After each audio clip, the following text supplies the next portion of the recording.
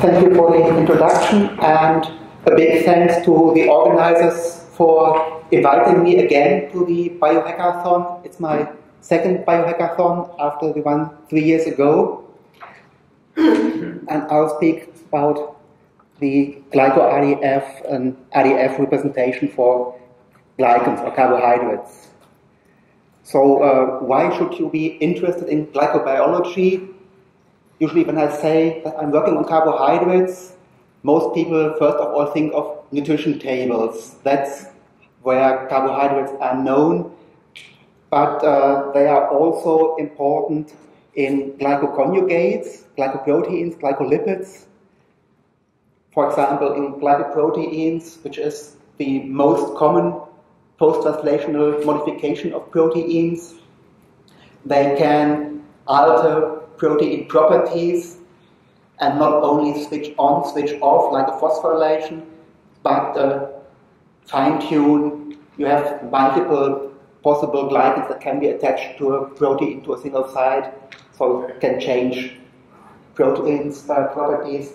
And proteins and lipids can be anchored in the cell surface, forming glycocalyx, a layer of carbohydrates on the protein surface, which first of all is important for cell-cell interactions, but also used by many pathogens to attach to a cell, enter a cell. And that's a big topic in glycobiology research. For example, the fact that saves us from bird flu is the fact that humans have slightly different carbohydrates on their cells, so avian influenza viruses cannot that easily enter human cells just because of different carbohydrates. From this, glycoinformatics had evolved as an area in bioinformatics to deal with carbohydrates, and here we have some special features that differ from genes and proteins. And first of all, the building blocks, the monosaccharides, can be linked in multiple ways. That means you don't have the same kind of linkage all of the time as you have in a protein. The peptide bond is always the same, whereas here you can have 1,3, 1,6, 1,4 linkages, which also means that the glycans can be branched and not just linear. Another thing is the representation. For example, often in publications you see these kind of cartoons to represent the glycans, which of course are not easy to deal with in databases. You can create them but not easily parse them. And these textual representations also are not that easy to store because they are not unique, at least in this way. Just interchange the 1,3, 1,6 arm and you have a different string. So as a consequence, first of all, because of the branching, you can't adopt classical bioinformatics algorithms, which are written for linear sequences. So new algorithms have to be developed, and because of the sequence or structure problem, we also need new formats to store the data. Unfortunately, many resources have thought of their own way of representing the glycans. So you have very different kinds of residues or structures, representations around, which makes it difficult to cross-link databases or to exchange data.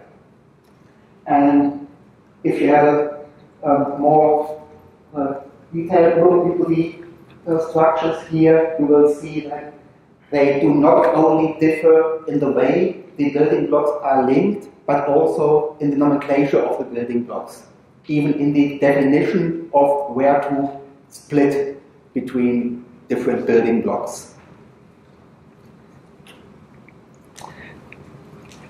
To be able to actually stop this problem and do provide cross-links between these databases, and also with other resources like proteomics for the glycoproteins and protein-carbon interactions.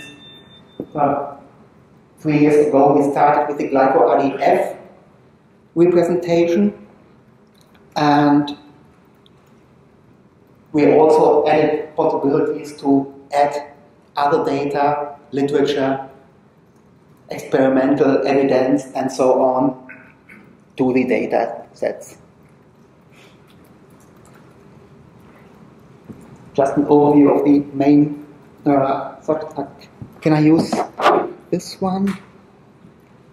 That's easier. So the main classes are, of course, the compound class to store the actual glycan structures. Then we have references for literature, for experimental evidence, and also for taxonomy. And we have a core referenced compound that links everything together. Why did we do it this way? Actually, in most databases, it's stored in a way that we have links between a glycan and a citation, a glycan and taxonomy and stuff like that. But the advantage of this way to store it is that you can store information such as this compound was found in a sample of that species, proved by that experiment, and you can read about that in that publication. So all these information, all these data are together in one place. And for example, if you find, if you remember, I told you that influenza usually does not go to humans from birds because of different carbohydrates. And now you might find an entry in a database that this avian carbohydrate is also found in humans. And then you might wonder, is it a problem, a wrong database entry, or is it really existing? So you need to know where this was published or how this was found. And if you just have a link between the compound and the species, and another link between the compound and the reference, and you have hundreds of references for that compound, then you have to go through all of them to find that publication that mentions this species. And if you have this reference compound, you can easily find the correct publication.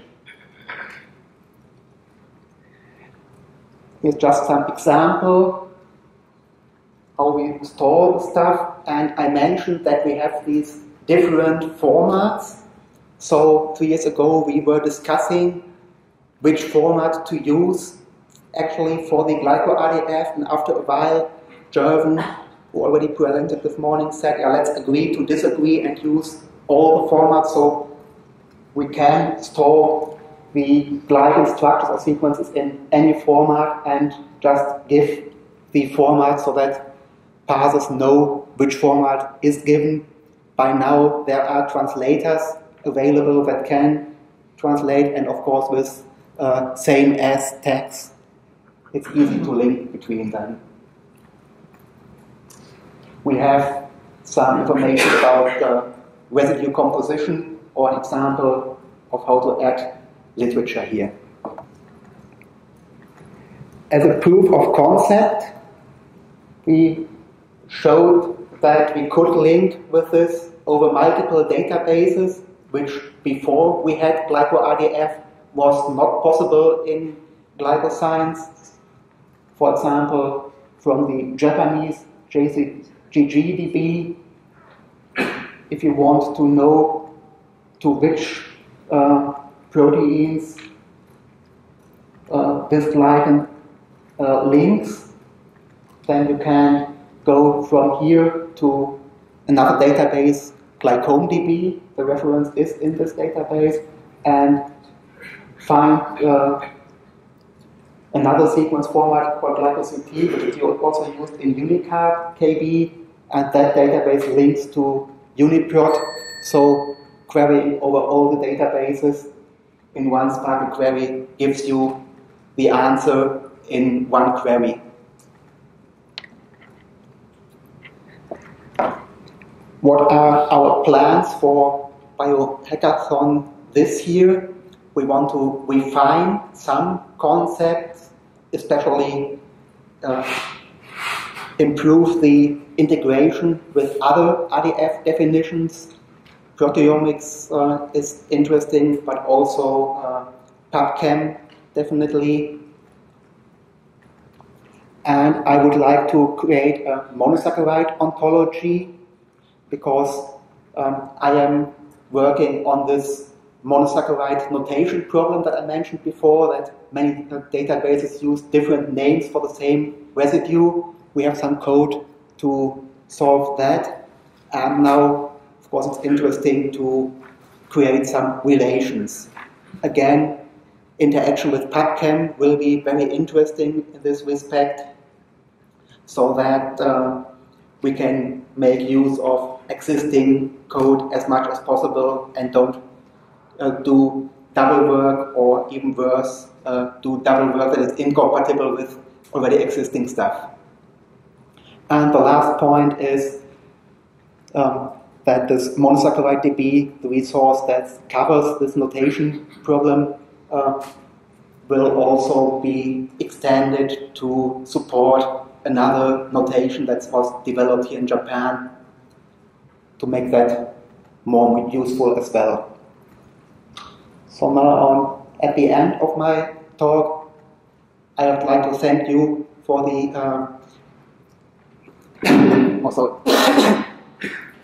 thank you for your kind attention, and thanks again for allowing me to be here and speak.